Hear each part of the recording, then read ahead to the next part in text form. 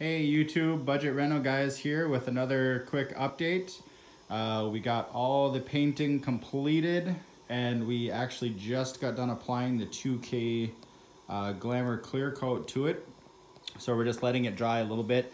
Not really sure what happened with the black paint because it seems like it may have crackled a little bit, which you might be able to see. We had it smooth prior and it seemed to crackle a bit, but I'm actually kind of okay with that. I do like the look of it. We added a little striping, white stripe detail to it there along the edge, just to give it some offset for the color. One main reason that we did that was actually because when we went to peel off our painter's tape, the green actually started peeling a little bit on us. So to fix the problem, we went through and just created an entire white line like that to offset the actual paint color, and I think it looks great actually. Looks pretty awesome. You can kind of see the full detail of the paint job. I think it turned out fantastic. I absolutely love it.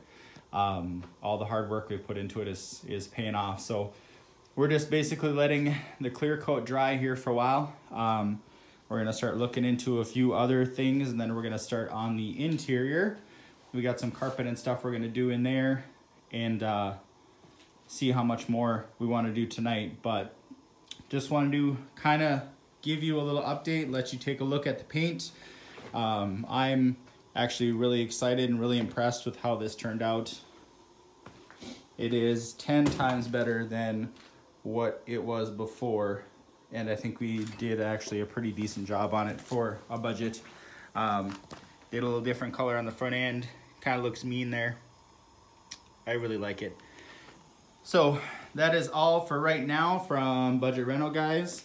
As soon as we get some more taken care of here and peeling plastic off, things like that, we will update you. If you got any questions, comments, things like that, please feel free to leave them in the bottom section.